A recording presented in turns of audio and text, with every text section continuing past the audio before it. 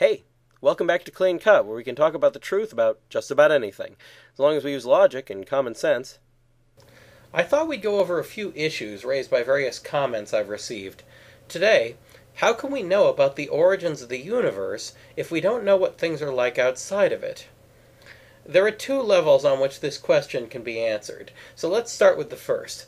What reason do we have to think that our ignorance of things beyond the universe inhibits our ability to understand its origins? Well, let's take a look. Does our lack of knowledge of what goes on outside the universe make it false or doubtful that everything has an explanation for its existence? No. Does our lack of knowledge of things outside the universe provide evidence that the universe has a necessary existence? No. Does our lack of knowledge of things outside the universe refute the existence of the universe? Clearly not. Does our lack of knowledge of things outside the universe expose some logical fallacy between those premises? No. So, given all of that, it seems that there just isn't any good reason to think that our understanding of the origins of the universe is challenged in any way by our ignorance of things outside of it. However, there's something else to consider. Are we, in fact, ignorant of what goes on outside the universe? I suspect the belief that we're ignorant of things beyond the universe is based on scientism, the assumption that only science is valid.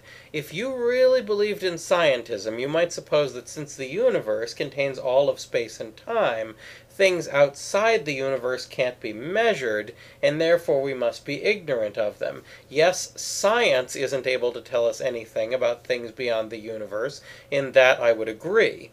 But as we've been recently discussing, scientism just doesn't work. There are many other ways to know things than just through science, like using logic to draw valid conclusions based on evidence.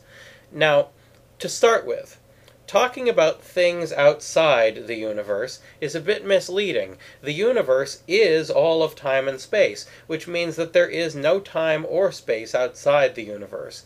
Therefore, this means four things. Number one, nothing beyond the universe can have any bodily dimensions. Number two, nothing beyond the universe can exist for any duration. Number three, there is no physical outside of the universe.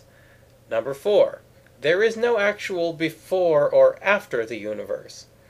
So whatever is beyond the universe, we know that it's not bodily, not physical, not in time, is constant, is unchanging, and doesn't require time or space in order to exist. All of this follows from the 4 points we just discussed.